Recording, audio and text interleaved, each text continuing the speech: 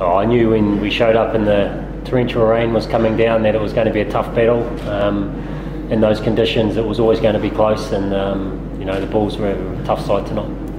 No, exactly, and you know, normally it's nice and dry, and both teams can throw the ball around, but once the rain sort of came down and the water just stayed on top of the field, it made it hard to even play rugby at times. Yeah, it was just impossible to play. You know, the water was stayed on the surface. And it was still raining, and obviously the ground cut up, and it was hard to play at speed. And you know, nowadays with the condition of the grounds, rugby's not normally played in those conditions anymore. So tough old battle.